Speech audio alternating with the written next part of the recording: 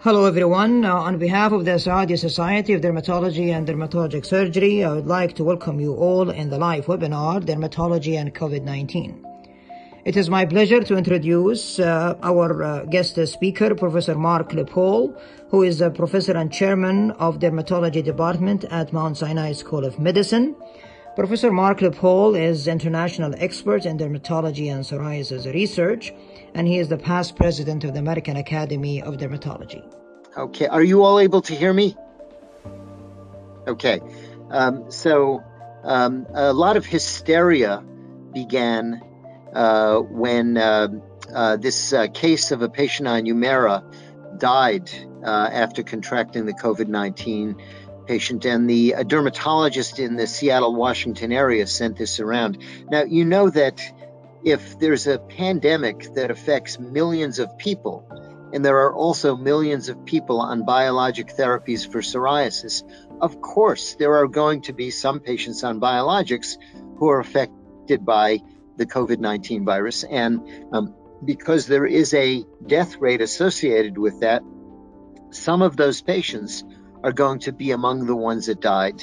So what we decided to do is to go back and look at all of the pivotal trial data where they reported all of the viral infections that were contracted by patients enrolled in those trials, and they all had a placebo-controlled group. And admittedly, the trials are 12 to 16 weeks placebo, so but we could at least look at that short period of time and see were there more upper respiratory tract viral infections in the placebo group compared to the patients on biologics.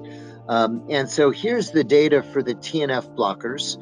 And what you see here is, with the exception of etanercept, where the rate in the placebo group was the same as the rate in the biologic group, the rate's a little bit higher in the TNF blockers than in the patients who received placebo. And, the numbers aren't that low. 15% is a, high number, but the point is the placebo rate was high also. Then you go and look at the IL-23 blockers, including ustekinumab, which blocks 12 and 23. And what you see here is the rate is the same as the placebo rate for most of the drugs. Actually, tildrakizumab, it was even a little lower than the placebo rate. And when you look at the IL-17 blockers, now the infection rate over on the left-hand side was higher, but that's mostly because these patients get yeast infections. When you look at the middle column of upper respiratory tract infections, the rate is the same as the placebo group. For brodalumab, it's even a little bit lower. So we're not seeing big increases in viral infections with any of the biologics, and certainly the IL-17 and IL-23 blockers look very safe. This is data from looking at serious infections in patients on biologics. It comes from a registry called the SOLAR registry, which was sponsored by the makers of ustekinumab, but it was a very well done study. They had up to 8,000 patients followed for up to 8 years. And you can see here that the rate of serious infections is the lowest for ustekinumab. This study preceded the IL-17 and IL-23 blockers. In fact, you'll see that the rate for ustekinumab was even lower than patients not on biologics and not on methotrexate. So ustekinumab looks like a pretty safe drug here. Now, the conclusion from reviewing the data from the pivotal trials is that upper respiratory tract infections and nasopharyngitis are common in everybody, but they were no more common in the patients treated with biologics than the placebo-treated patients. The numbers are small and not significantly different than placebo. With the TNF blockers, they were a little bit higher on average. Now, what do the package inserts say for each of these? This is etanercept, and there's a warning, a black box warning about infections, and specifically about virus infections, and that patients are at increased risk for developing serious infections. And they mention specifically viral hepatitis. Adalimumab, same box warning essentially as etanercept. Infliximab, which is probably the most immunosuppressive of the biologics. There's again the black box warning about infection and viral infection, and specifically you are warned not to administer infliximab to patients with a clinically important active infection like influenza. And they then mention hepatitis B and herpes infection as viral infections. Certolizumab pegol, again, black box warning about viral infection, and specifically mention hepatitis B and influenza. Now, the other biologics, and I'll show them here, do not have boxed warnings. And forgive me for using the product names. These all were taken from the package inserts, which use the product names. But notice that the IL-12/23 blocker, the IL-17 blockers, and the IL-23 blockers do not have boxed warnings about infection, nor does apremilast, nor does acitretin. What about methotrexate? So methotrexate has many boxed warnings, including warnings about viral infection, about bone marrow suppression, patients with an active infection, the treatment should be discontinued if they have severe infections, and they mention specifically herpes simplex or other viral infections.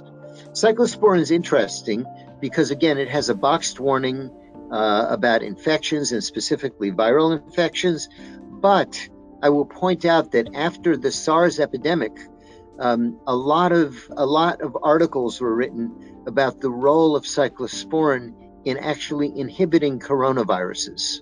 And these are 4 of many articles that were published on cyclosporin actually fighting viral infections, specifically coronavirus infections.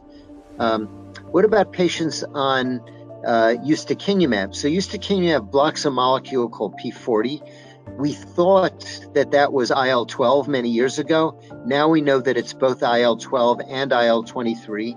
And this is a series of 141 patients from 30 countries where they identified patients who were getting either recurrent salmonella infections or unusual mycobacterial infections. And it turns out that when they looked further, these patients were P40 deficient. They basically were born with a deficiency of the molecule that ustekinumab blocks. And so those patients are only at risk of mycobacterial infections and salmonella infections. And by the way, I am not aware of a single report of salmonella infections in patients who are treated with ustekinumab or with any of the IL-23 blockers. The way the mycobacterial infections were discovered in these patients is in many countries around the world, they use BCG vaccination, which is a live mycobacterium, and in normal people doesn't do any damage. But when patients developed infections from the BCG vaccination, they were investigated, and that's how they found that they were P40 deficient. What about patients who are being treated with IL-17 blockers? So this looked at both mice and humans, and we know that patients who are born deficient in IL-17 get chronic mucocutaneous candidiasis. They have an increase in monilial infections.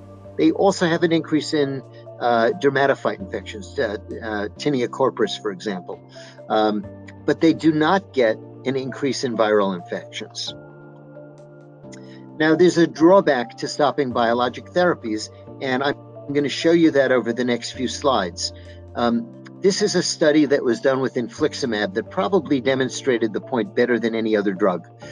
They designed the study so that patients would get either a fixed dose, and that's the solid yellow or solid blue-green that you see here, or they would get it in the boxes that have the cross lines. They would get it when needed. So they'd wait for the disease to come back, and then they retreat the patients. And what you see here is that there's as much as a 20% difference in the PASI 75 response. The patients who got a fixed dose did a lot better than the patients who got the drug as needed. In addition, the patients who got the drug as needed had more infusion reactions. You see here in the 3 milligram dose, which is the first column, 28.9% of patients developed an infusion reaction compared to 20% of the patients who got the drug as needed. I mean on a fixed response. So much higher frequency of infusion reactions in the one who got it when the disease recurred, as opposed to getting it on a regular basis. And we actually know the reason for that. When you give the drug on an episodic strategy as needed, 38% of patients developed anti-infliximab antibodies. If the patients got a fixed dose, that number was only 11%. So it's very clear that the fixed dose is a better way to go. And if you stop a drug, which we are contemplating doing in these patients, and then restart it when their condition recurs, some of them are going to stop responding to it, and they're going to get more reactions. Same thing happens with adalimumab. So here's a study where all these trials are designed the same way. They treat patients, they wait for their psoriasis to go away, and here go away means they achieve PASI 75, and then they take the PASI 75 responders.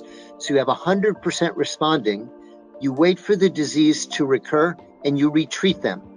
And what happens is only 80% of patients achieve PASI 75 after stopping and restarting. And the same happens with etanercept as well. In the solid line, you have 100% of patients achieving PGA of 0 or 1, clear or mild or better. And then when you stop and retreat them, you're losing almost 20% of them. Same happens here with certolizumab, Cimzia.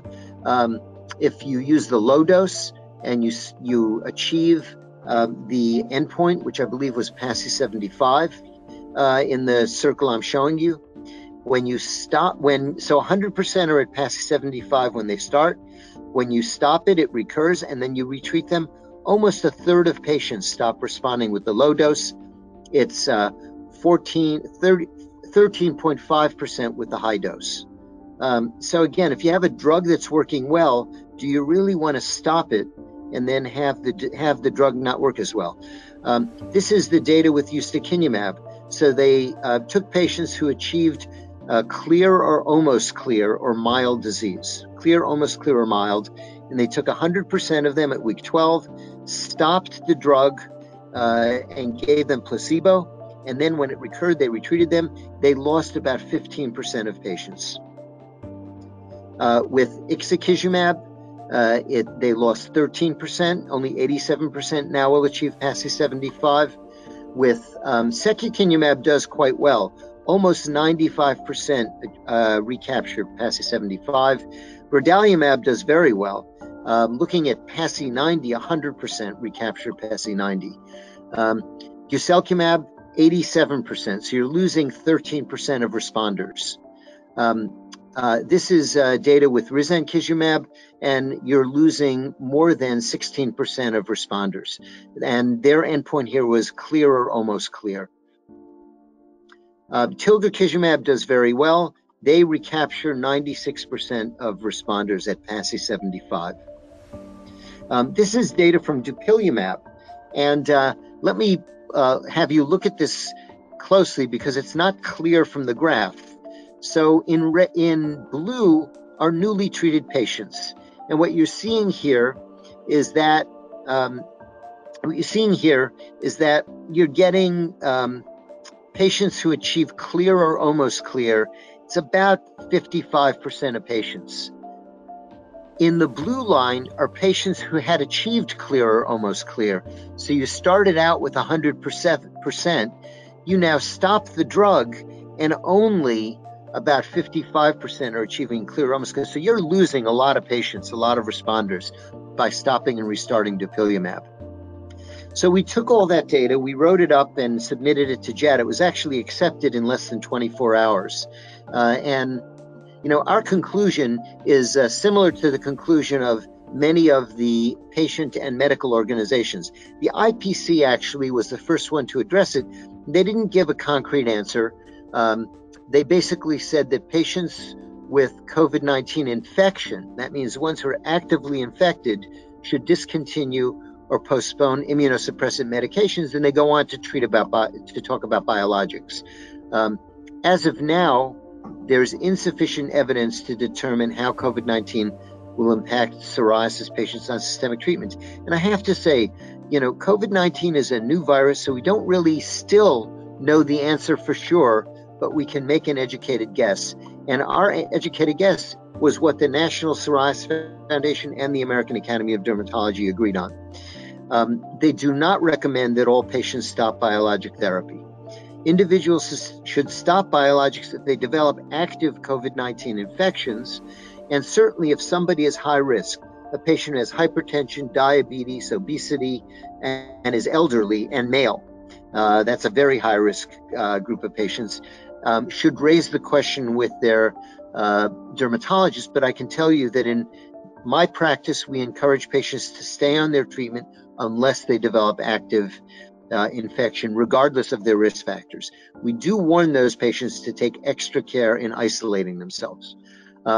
It goes on to say there's insufficient evidence to recommend discontinuation of biologics, and you should weigh the risk versus the benefits.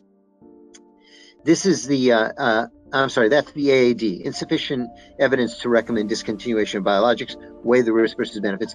In patients who are positive, discontinue or postpone the biologic, and again, have a discussion with high-risk patients. The International Eczema Council actually went a little bit further. They said uncontrolled asthma is a risk factor for more severe COVID-19 pneumonia, and potentially treating with dupilumab may actually benefit those patients. So why would we stop it? Now, they're saying continue systemic treatments during the COVID-19 infection, even in infected patients, should be considered. They're not saying to do it, but saying to consider it. They also talk about tapering it if patients are on chronic steroids, and they also talk about too rapid a reduction may have a negative effect on respiratory symptoms. Okay, this is hot off the press. It is not yet published. It's going to come out in the online version of JAD. They sent a blast notice about it today, but this came from the Italian experience in Verona. And what Professor Gisandi and his colleagues reported, they had in Verona 3,199 infected patients that were test positive, and it was 1.2% of the population. They had 980 psoriasis patients on biologics. There were no hospitalizations or deaths among those patients. 243 renal transplant patients. One patient was hospitalized for fever and pneumonia, but recovered fully. The prevalence of obesity, hypertension, diabetes, cardiovascular diseases, which are all risk factors for a bad outcome, was higher in the psoriasis patients and in the transplant patients than in the general population. And they were older, and they were more likely to be male in the psoriasis patients. And here's the data that they got. Look at the bottom line, which is deaths. There were no deaths in the biologics patients, no deaths in the renal transplant patients. 227 deaths, or 0.08%, small number, but a real percentage in the a real number in the general population. Look at the number above that, the proportion of patients hospitalized. None in psoriasis patients on biologics, 0.4% in the renal transplant patients, 0.2% in the general population. All right, let's talk about the features now of coronavirus. And you probably are as expert at this as I am. But if a patient doesn't have fever, they could still have coronavirus infection because many patients are asymptomatic. But of the ones who are sick, 98% have fever. These are the ones who are admitted. Of the ones, 76% of patients have cough. If someone does not have fever or cough, I'm thinking about other things. The other symptom that's not listed here is loss of taste or smell. And I've had a few patients who only had loss of taste and smell, and they proved to have coronavirus infection. And actually, one of the patients had what I call COVID toes, which I'll show you pictures of in a minute. He actually called me up for a derm consult, and we were on a telederm consult with him, and he showed me his COVID toe and then told me he didn't have taste or smell, but did not have fever or cough. Myalgias and fatigue, which are common in the flu, are common here. Many of the patients had sputum production, and lymphopenia occurred in 63% of patients. Of the patients admitted, pneumonia was the cause of demise, and here was the cause of admission in these patients from China. Okay, in their report, there were no children or adolescents, but you know now that you can get a Kawasaki-like syndrome in children exposed to COVID-19, and those children can be, we've had children over as old as 8 years old or even older, who had, certainly 8 years old, who had Kawasaki syndrome. They had conjunctivitis, and they had some of the other symptoms of not only Kawasaki syndrome, but also of COVID-19 infection. And the worry there is cardiovascular disease, just as it is with Kawasaki syndrome. The median age of their patients was 49. 73% were male. At least less than half had underlying diseases, including diabetes, hypertension, and cardiovascular disease. These were all admitted patients, and a third were admitted to an ICU, and 15% died. 6 died. Okay, so these are pictures of the skin lesions that have now become common to see in patients with COVID-19. They get something we call COVID toes, which you see on your right, and that appears to be due to a coagulopathy, which diminishes circulation to the toes and looks like something that in the US we would call frostbite. You probably don't get that in Saudi Arabia, but you see a loss of circulation to the distal toes. This is taken from the web, and then a livido reticularis-like pattern, again taken from the web, that you see here on the left-hand side. And I would say that these are very specific for COVID-19 infection. Then there are some generalized urticarial eruptions, which you see here, erythematous macules and papules, which you see here, and we'll show you some more. There are also vesicular eruptions, and in the last one you see that there's some crusting. Most of what have been called vesicular eruptions that I've seen have not looked like varicella. In varicella, you see real vesicles, lesions in all stages. You see vesicles, crusts, pustules, all at the same time. We don't see that. So it is very different than varicella, but you can get vesicles that rapidly crust.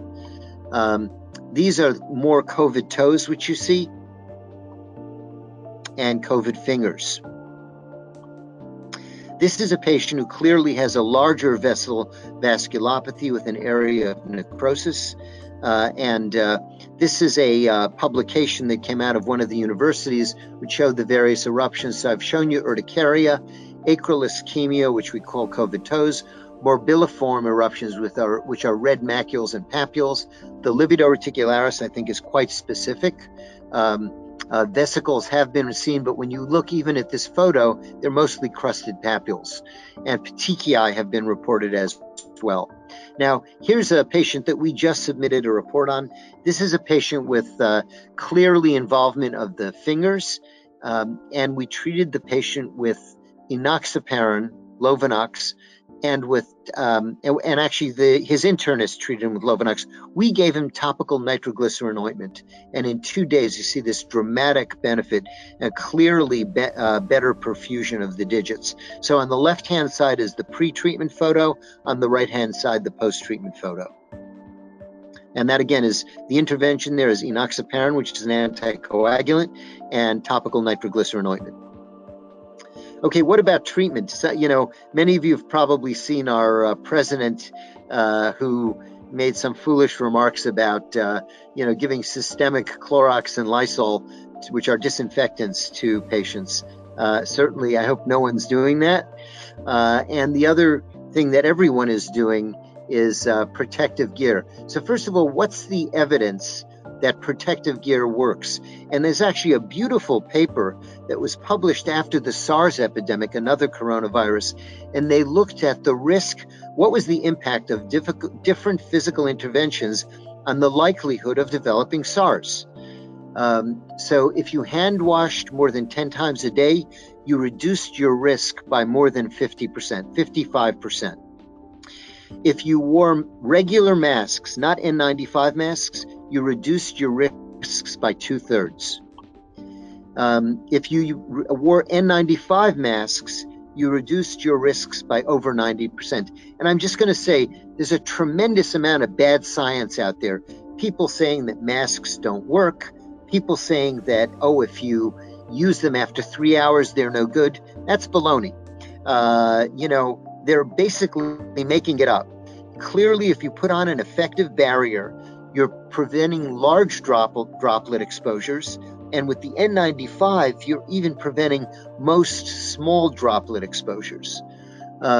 Wearing gloves reduced the risk by 57%, and wearing gowns reduced the risk by 77%. And I will say, in dermatology, generally, you don't wear gowns, we wear our white coats. When I go home, I have a bag at the doorway. I take off my clothes, put on a new set of clothes, and that clothes is washed that night. That's my gown. So I do all of these things to prevent contracting the coronavirus. So combined, N95 obviously is the best, but hand washing, masks, gloves, and gowns combined over a 90% reduction in the risk of developing COVID-19, SARS. And you can extrapolate that quite well to coronavirus. Now, what about, pieces of paper that you deal with, cardboard boxes that you deal with? Well, this came from the University of Alabama, and this is published in the New England Journal of Medicine. On copper, the coronavirus lasts only up to 4 hours. In the air, it lasts for 3 hours. On cardboard boxes, up to 24 hours. On plastic, 72 hours. And on stainless steel, up to 72 hours. So many of my patients will have their meals, their food shipped to them, or clothing. They either disinfect the boxes, they use wipes on the boxes, or they let the boxes sit, if they're not spoilable items in there, for 3 days before opening them up. Okay, social distancing, again, is key, because if we keep that 6-foot distance, we are less likely to transmit it to our colleagues and our neighbors. And then there are many questions that we will talk about. This is an email that I got, and honestly, we're not going to know the answers till this is all over. But I have patients with bullous pemphigoid. What's safer, steroids and mycophenolate mofetil or prednisone? I don't know the answer. Here they thought about putting the patient on dapsone. One of the problems with dapsone is it requires frequent blood testing. So do we put that patient at risk by bringing them in more often for blood testing? In New York, because the healthcare system was so overwhelmed, we couldn't send blood drawers and nurses to the home to draw bloods. If patients needed bloods, they had to come in. So, the second piece of this is what's more dangerous, mycophenolate mofetil, prednisone, or rituximab. And actually last night, I sent a patient to the ER who I could hear was short of breath on the telephone. He had cough, loss of taste and smell, a fever of 102. He was elderly and male. And we brought him to the ER in the evening. At night, he'd had a chest x-ray that didn't look bad. His oxygenation was good, so they sent him home last night. He had gotten rituximab 2 weeks ago, and he was on a very low dose of prednisone because, rituximab doesn't work that quickly. He's on 3 milligrams a day of prednisone and on a small dose a day of mycophenolate mofetil, I believe 1 gram a day. So fortunately, he was doing okay. But he was a patient, I said, you've got to isolate yourself at home and do everything possible to not get this virus, but he got it. Now, what about treatments? So there's a lot been written about hydroxychloroquine, and it's interesting. A lot of this, there's a lot of very bad science here. So I will say I was in a meeting where the head of the respiratory effort, the pulmonary effort in China, claimed that they had done a randomized trial with hydroxychloroquine and gave very believable results showing that hydroxychloroquine dramatically reduced the shedding of the virus and had better outcomes. They then did these studies in France, and if I were a French doctor or a patient, I wouldn't want a placebo at that point. You already have data that it works, so they didn't have it placebo controlled. And in fact, you see here in the black line are the patients who received placebo, and in the and this actually was open label, so they simply they didn't receive placebo, they weren't treated. In the red line were people who received hydroxychloroquine, and you can see that they stopped shedding the virus sooner. When you add azithromycin, which unfortunately, together with hydroxychloroquine, causes prolongation of the QT interval and may make the patient prone to cardiac arrhythmias and death. But when you combine those two, the shedding is completely gone by day 5. Now, this came, so the question then becomes, and this data has been questioned. There's a recent article that was accepted in the New England Journal of Medicine, which came from Wake Forest. And what they did is they looked at a large number of patients, some of them treated with hydroxychloroquine, some of them not, and they reported their results. Well, the reason that is a very bad way to look at it is at Mount Sinai, we have in America at the beginning of this, there was a shortage of hydroxychloroquine. So when patients came in and were very ill, they were treated with hydroxychloroquine. If they were healthy, they were not. So of course, the ones treated with hydroxychloroquine are going to do worse. And you know, it seems to me an article like that would never have gotten in the New England Journal of Medicine in the past, but it did. So there's a lot of bad science out there. And I don't know if hydroxychloroquine works or not, but I do know that there's a lot of bad science out there.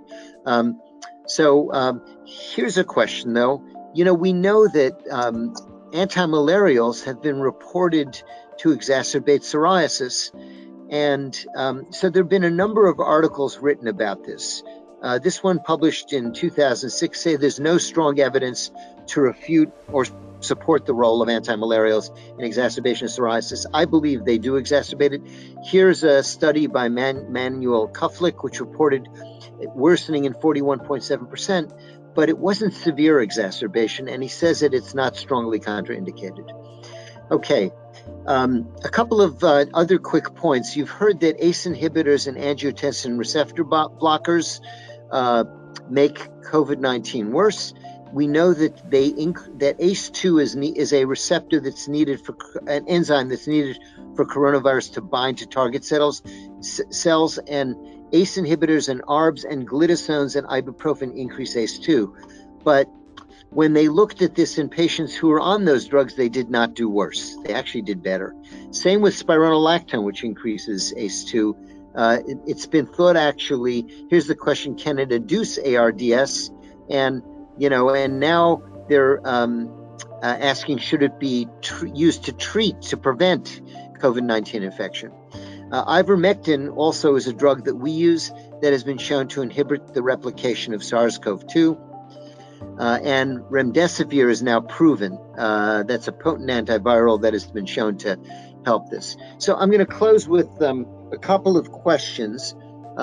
Here's one that we received on a 28-year-old patient with psoriatic arthritis and psoriasis who's being treated with certolizumab pegol.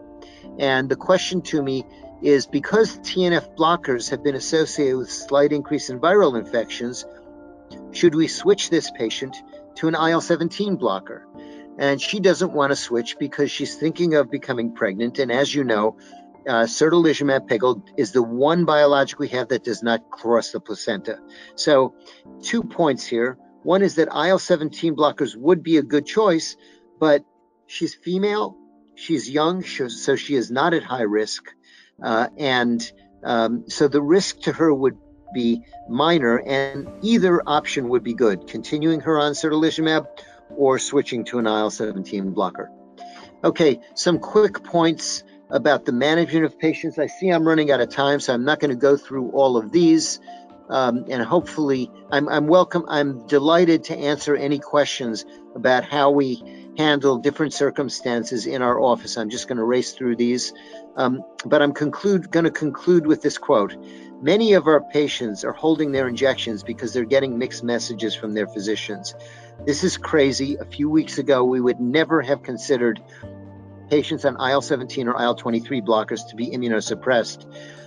The hysteria surrounding COVID-19 has made us think irrationally.